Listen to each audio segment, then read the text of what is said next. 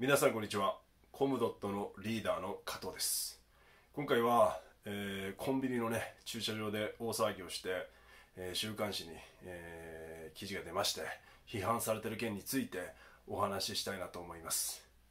この度ですね、たくさんの方にご迷惑をおかけしてしまい本当に申し訳ございませんでした。リーダーとしてですね、自覚のないこういった行動がですね批判されてしまうこと、当然だと思いますし、本当に申し訳なく思います。で、問題となったね、日にはですね、僕はその現場にいなかったのでちょっと止めることができなかったんですけれども、今後はですねこういったことがないように気をつけていきたいなと思います。本当に申し訳ございませんでした。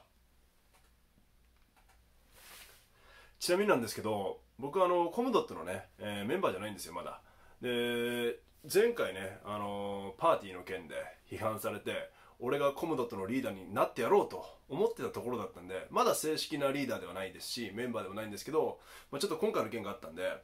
やっぱりコムドットに入るのはねやめようかなとか、リーダーになるのやめとこうかなと思ってます。はい、今回は以上です。クッシュ。